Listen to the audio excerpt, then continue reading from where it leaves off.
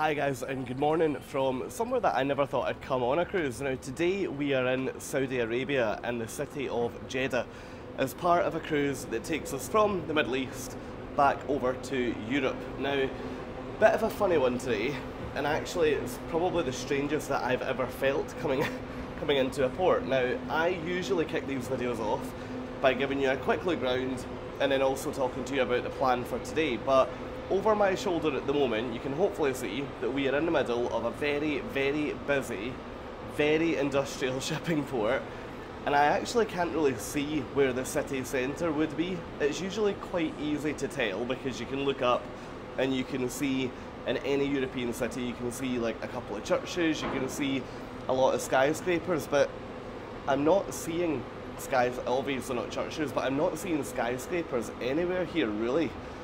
So yeah, we're gonna have to do a little bit of Googling. The other issue that I've got here today is that my visa hasn't actually been approved, which is, honestly, anybody that's followed my journey from the point of planning this trip will know that I really struggled with the visas for here, as have the majority of the ship by the sounds of it. Now, what that's meant is that today it's what is now 8:15 in the morning.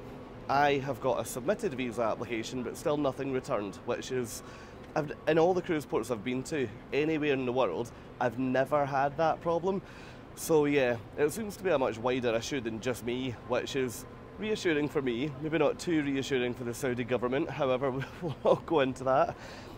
Now today, for that reason, they've brought the authorities onto the ship, so you can head down to the Panorama Lounge, which is the venue down on deck 7, and you can ask them any questions. So my first question is, can I get off the ship? Can I actually go ashore? Now, if you don't go ashore here, you've got a further 6 days on the ship before we then hit land again, because after today, we've got our full transit of the Suez Canal. So it does mean that you get quite a lot of days at sea all at one time. Now, yeah, for that reason, we're going to try and get off for a number of reasons, which I'll explain back down in the cabin. I'm not overly impressed with this port already, but yeah, let's see, A, if we're allowed off today, and also B, what's going on in Jeddah. Let's go.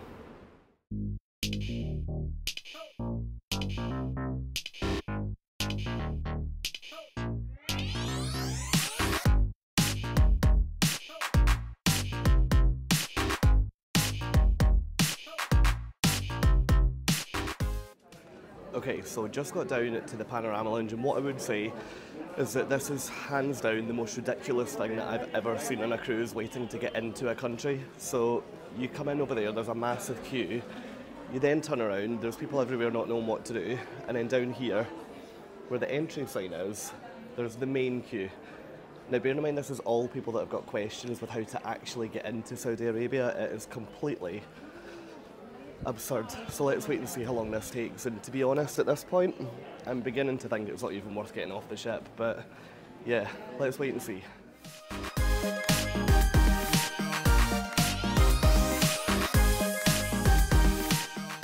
Right, after over 2 hours of queuing, I've honestly seen nothing like that before. 2 hours of queuing where I was constantly told we have no information, the visa application hasn't come through, you can't go ashore, and after persevering, I'll have to just show you the blank side, because otherwise I'm revealing all of my life details. However, I have now apparently got a visa. So this visa was the one that I applied for online for $24 US, and down there at the moment you can skip the queue by applying for a tourist visa for $128, which of course, you can throw money at the problem to fix it, but my big argument, of course, there's an announcement going off. That seems to be the... Starway guide, the person in charge of passenger evacuation, you can now proceed to your assigned assembly station. Okay, I think that's done, so we're back. Now, yeah, of course you can throw money at the problem to fix it, but that's my biggest frustration, when you've already sent an application, but they just seem far more interested in getting an additional $100 out of you, which I'm not going to spend that to go ashore for what is now, what, 4 hours before all aboard time. So anyway, on that note, let's head off. This is only for exercise. This is only for exercise, let's head ladies off and gentlemen. And explore Saudi Arabia in an absolute nutshell. From the bridge.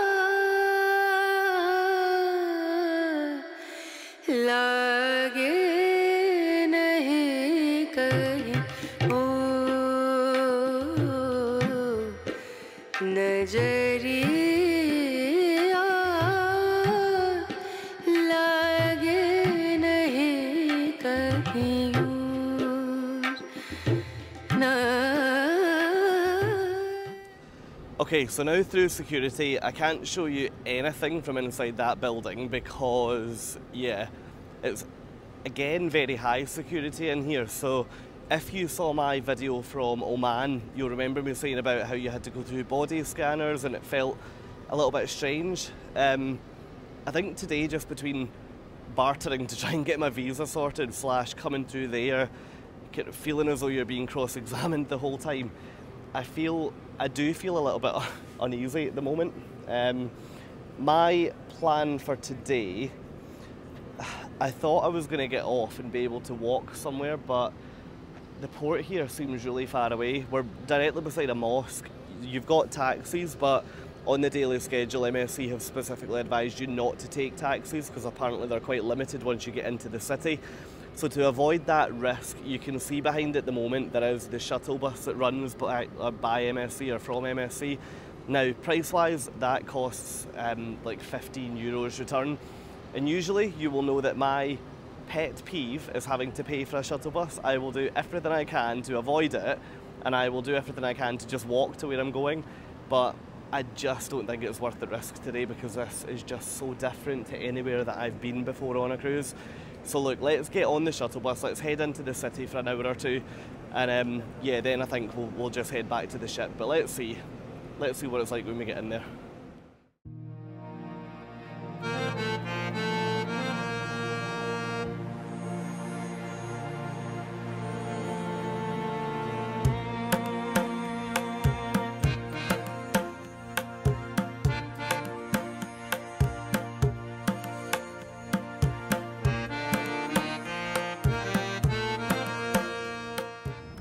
Now, where the ships dock in Jeddah, I've been told, is about a 10 to 15 minute bus journey into the old city.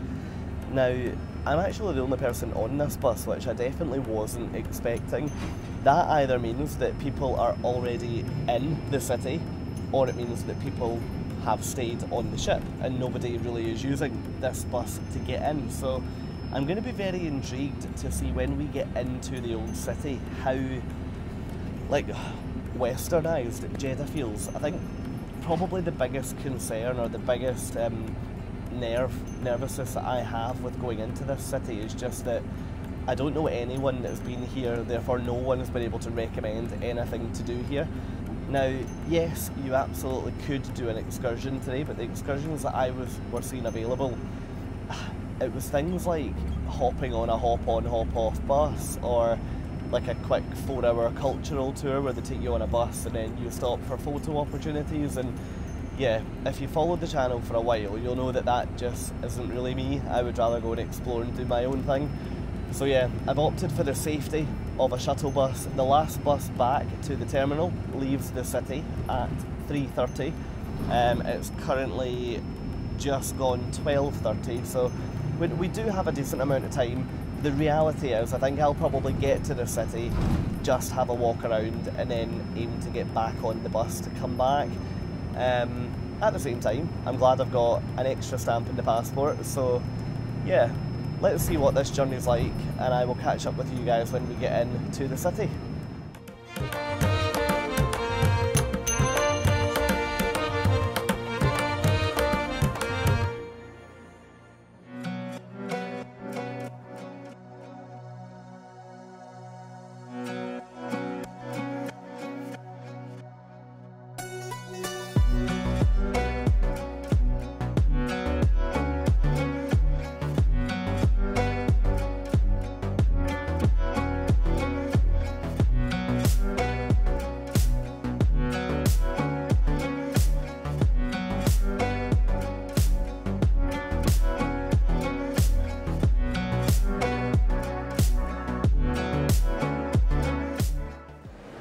Okay, so I am now in the city centre after getting off the shuttle bus, and see, to be honest, I feel way more calm now that I'm in here. I think the part of the city that the port's in, slash the way that it feels when you get off, just, yeah, you feel way more uneasy than what you do in here. It's very apparent that when you get into the centre, this is just like, it feels like any other big built up city. You basically dropped off right outside a shopping mall that I'll take you into and yeah, give you a quick look round. And it looks as though this is going to be a day of just sort of wandering the streets, seeing what's here.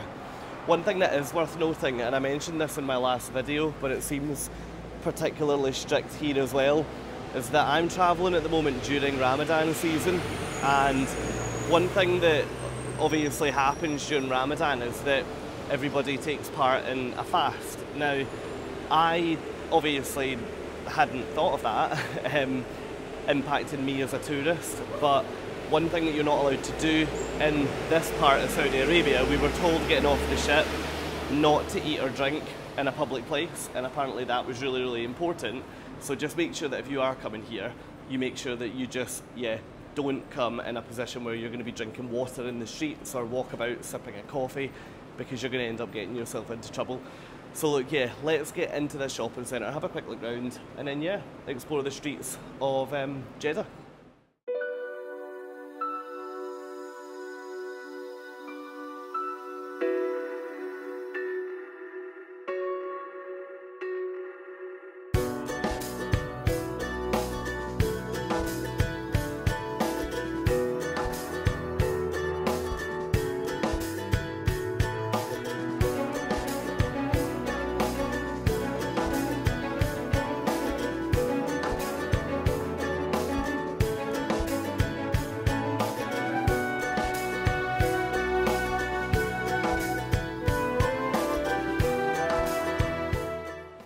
Right, it turns out that shopping centre has got a pretty strict no photo policy. You also have to enter through X-ray machines to get into the shopping centre, which I've never ever seen before. So there's all these little discreet reminders everywhere you go.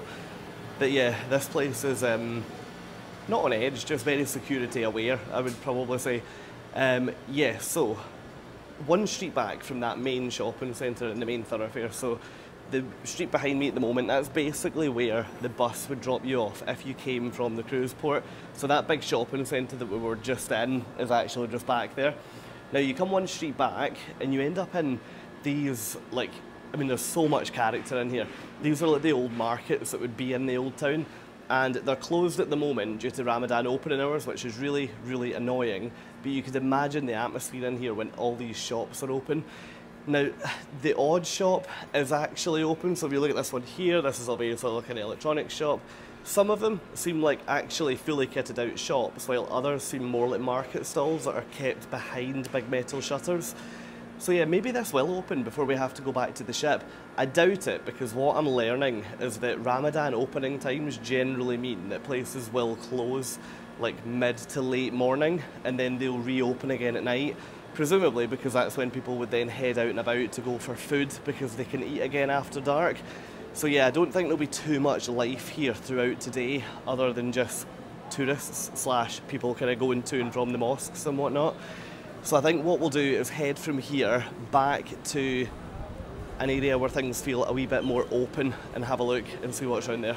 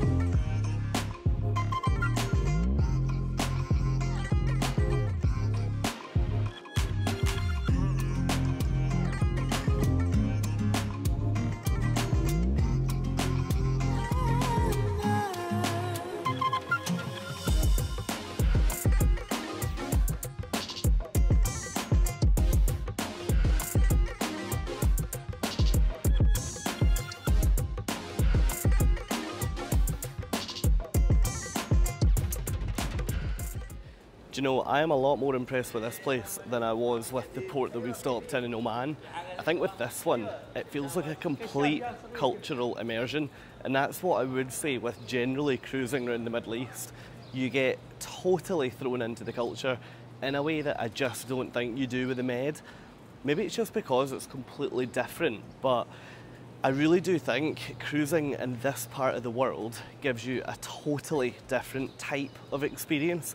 It's a bit like if you do like an Alaska or a Norway cruise. Like when you do those scenic itineraries, you get a different feel. And even like Med versus here, yeah, very, very different.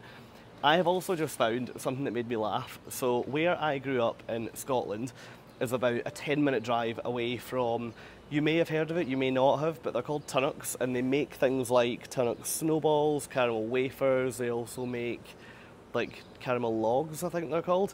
They basically make, they make tea cakes. So if I haven't said that one already. Now they are huge in Scotland, and I cannot believe that I'm in a little market in the middle of Saudi Arabia, and I've actually just found them. I better not take you in case I get into trouble for taking the camera in with me, but they're up on that shelf there in those yellow boxes. I think they're pretty expensive, so we're not going to buy any, plus there's no way I'd be able to buy them and get them back to the ship without them being melted into a million bits. But I cannot believe I have come all this way and I can go in there and buy a chocolate bar that was literally made 10 minutes away from the house that I grew up in Scotland. Very, very small world.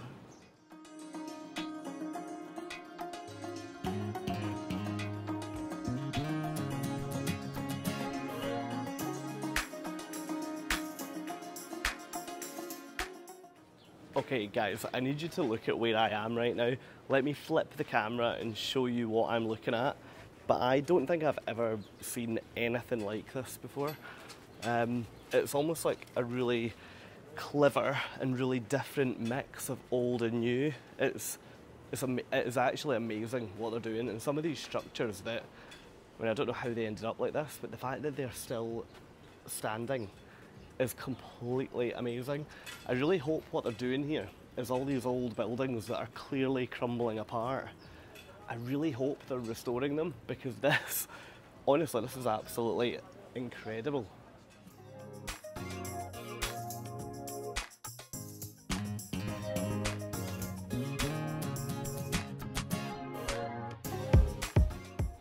Okay, so my plan now is to just head back to the ship really slowly, to be honest. So I've got about an hour until the last bus, which was plenty of time.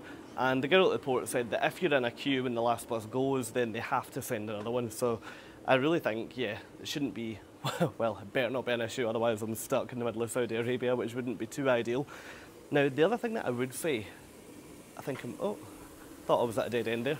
The other thing I would say, which is amazing about this city, the Middle East in general, but this city, definitely unlike any other, is the smells that you get as you walk around here are absolutely incredible. So the spice trade is a huge thing over here. And when you walk down the street, 1 minute you'll be smelling, I don't even know what it is. I guess it's like cinnamony and like oud and all that kind of thing. It is amazing. And the next minute you turn a corner and you'll smell something completely different. They've actually got, I'm going to flip the camera now and show you what I've just stumbled upon. It's like a whole display of spices that you can stop and smell. They're really, really impressive. But yeah, so from here, we're going to shoot back down towards the ship and hopefully get the shuttle bus back down to the port.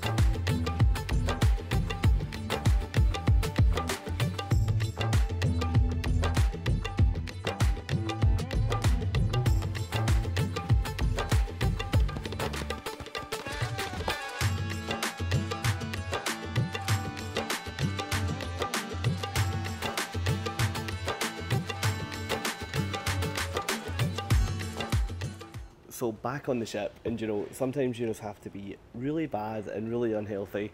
MSC are famous for their pizza, and I absolutely can't get enough of it, so I am breaking the inability to eat and drink ashore with the coldest glass of water that you've ever drank, and pizza and chips. So yeah, bon appetit.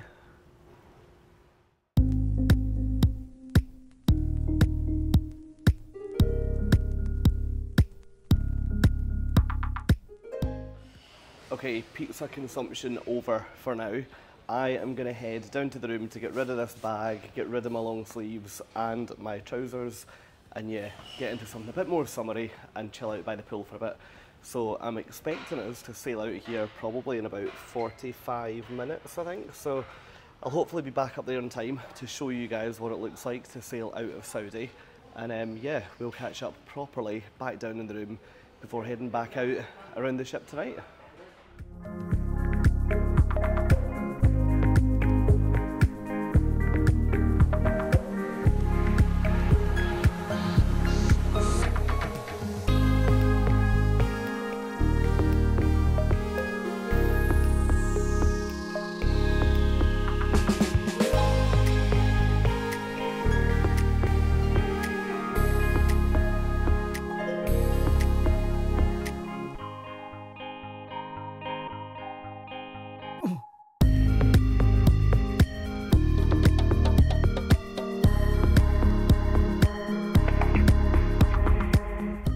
Right, so I am back in the cabin now and ready to start heading back out for the night.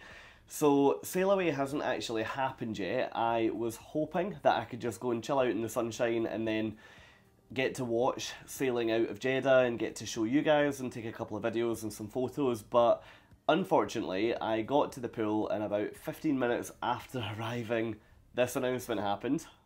Inform you that due to the heavy maritime traffic and consequent late arrival of the fuel barge, and in order to finish the bunkering operations, MSC World Europa will leave the port of Jeddah around 10 p.m. tonight. As previously communicated, as per Saudi local regulation, we won't be able to serve alcohol until approximately 2 hours after departure. We thank you for your understanding and wish you a nice evening. Now, that basically means that we're probably going to sail away without even realising. I have actually realised that this ship, whatever it is probably the size of it, I haven't actually felt this ship moving at all. Like, at points, I'm going out the back to make sure that we actually are moving. It's remarkable. I think this is the most, like, motion neutral ship that I've been on. Granted, we're not in overly exposed waters. If you look at where we are on a map, we're really protected and relatively landlocked on two sides. But yeah, really impressive how you literally haven't felt this move. Would you feel it going across the Atlantic? Yes, I would be absolutely certain on that. But from my perspective, this last week and a half has been absolutely great from a motion point of view. Now, I don't think I'll be able to show you us sailing out, or well, I won't be able to show you us sailing out if it's at 10 o'clock because I'll be otherwise preoccupied, which we'll get to in a second. But just to recap on today, now, Jeddah, you probably got, well, you hopefully got a feeling that at the start of this video I felt a bit uneasy, I felt really on edge when I actually got off the ship. I think that's due to I guess, the presence and the general treatment on the ship just being, yeah, it felt a bit standoffish, it felt very cold, it felt very harsh. Even coming through security, it felt very, nope, us and them, and yeah, just weird. I haven't felt like that before at a cruise port. But when I got into the old town, and when you actually speak to some of the people that live there and that have shops there, and even little things like when you're walking down the street taking a picture or something, and they're all like, oh yeah, get me in the shot, and like, actually having a laugh with you. Like, they are so friendly, and they're much more welcoming to tourists than I was expecting them to be for a city that's not, I mean, it's not very much on the tourist map. I know no one that's been to Jeddah, and when I told them I was going there, so many of my friends were like, okay, well, where actually is that? Let's check it on a map. So I was really, really impressed with how they've came across. Would I go back to Jeddah? Would I go back to Saudi Arabia based on my visit today on a cruise? Because one of my favourite things with a cruise is that you can sample a destination. If you like it, go back on holiday, or if you like it, go back for an extended period of time.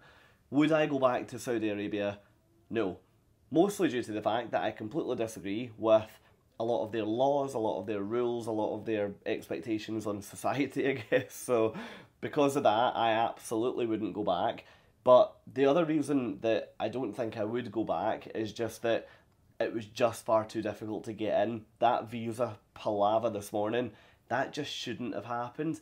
And that put everyone on this ship in such a negative frame of mind before we even got off today. I went to the Solo Traveller catch up there before coming back to the cabin to get ready for dinner. And one of the women in there had spent over £100 for a visa before she got on this cruise, and she then got to she had to spend another £100 today to get a visa to get off, which, yeah, it just doesn't make any sense because my visa cost me like $25 or whatever it was. So they just need to make it clearer. If you fly to the US from Britain, you know that you need to apply for that visa. That's how much it costs, that's how long it takes, and bang, you're in. Same way that if you come to, well, if we go to any other country that I've been to, like even Australia, when I flew to Australia, you knew what visa you apply for it, and within a matter of hours, it's done. The fact that I applied for my visa 5 weeks ago, it still wasn't approved. Fine, they pushed it through today, but there's other people on the ship that have applied for visas at triple the price that had to pay more today. It was just far too confusing. So because of that, I just wouldn't entertain returning because they make it so difficult to get in that, yeah, not worth the stress, to be honest. But yeah, I'm glad I got off, got an extra 2 stamps in the passport, and got to see somewhere new in the process, which is always really, really good. Now, plan for tonight, because I'm dead keen to get out and about this ship. Plan for tonight is a little bit different to normal. So dinner, I'm going to go to the buffet because there's only so much main dining room eating you can do. And I'm on here for 21 nights. I think we're now on like night 11 or something. 9 or 10 of those, or 9 of those nights, I think, I have eaten in the main dining room, and it gets to now, and it's a little bit too much, if I'm really honest. So I'm looking forward to going to the buffet, probably get pizza around 2 of the day, just get a bit of salad, and then just chill with, well, we're not allowed alcohol because because we're still in Jeddah, so I'll be chilling with a glass of water with my pizza and some salad. And then, yeah, after that, I have got one of my favourite venues, so the immersive show that I told you about a few nights ago, that's back on tonight, and it's the Ultimate Disco Show, which I've heard from people who watched it last night that it's very, very good. So I'll take you guys down there, I'll show you the venue, I'll show you the show, but I'm really, really excited about that one. Now, that venue is the Panorama Lounge, which is at the back of Deck 7, and it just works so well. Everything about it just works really well, and the audience just seem to engage with whatever's going on in there. So from a review point of view, that venue, fantastic idea from MSC to do that. On the flip, what I'm going to go to after that to show you guys is a venue that honestly, I loathe it. I don't know who's decided to put it on this ship, and I certainly don't know who's signed off the entertainment that's in there. It's called the Luna Park Arena, and it's not even the sports hall, because the sports hall is right up at the top of the ship. So this is a custom-built nightclub performance venue, I guess. It's a bit of a weird venue. I don't even know what to call it. You go in on Deck 6, just along from guest services, and then you drop down onto what must be Deck 5, I guess. And in there, they call it like an interactive disco show, where they've got performers that are kind of up on the stage. Some of them are singing, some of them are dancing, some of them are out in the audience, and I haven't been to anything in there yet that the audience has actually engaged with and looked as though they're enjoying. So I'm going to take you tonight, and I'm going to let you see what goes on in there, because I can't be sold on it, because I think I've been to like 5 different performances in there, and to be honest, none of them have really worked. It just seems like another avenue to get the performers to just get out there and work for their money. It doesn't seem right. So I'll take you in, I'll let you see what it looks like, and yeah, you can maybe make your own mind up. And other than that, there's going to be a pool party tonight, so there is a tropical themed night up on deck 18, so I'll probably finish the night up there because I usually go up to the buffet at kind of 11:30, 12 o'clock before heading back to bed. So it's going to be quite a busy night. I'm glad I don't have a dining room ahead of me, but yeah, I think let's head out of here, let's have a look at Jeddah at night, because obviously we haven't left yet, get into the buffet, and I will see you guys properly down at the show. So yeah, head out the room.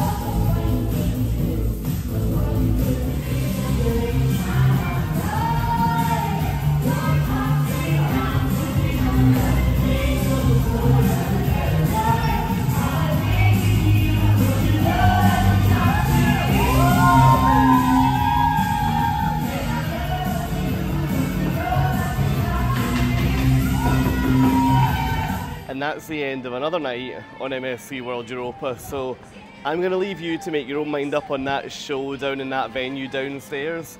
I'm not sold, but let me know what you think in the comments. But for now, look, I really hope that you're enjoying this series. It's a little bit different, or a big bit different, to any type of cruise that I've done before. If you are, it'd be brilliant if you would consider giving the video a thumbs up, which you can do just underneath.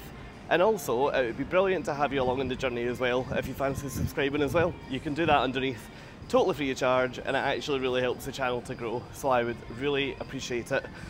But yeah, I guess that's it from me. So good night from MSC World Europa as we head up towards the Suez Canal, which we will reach the day after tomorrow, and I will show you everything on the way and when we arrive. Great. Good night, guys. Bye.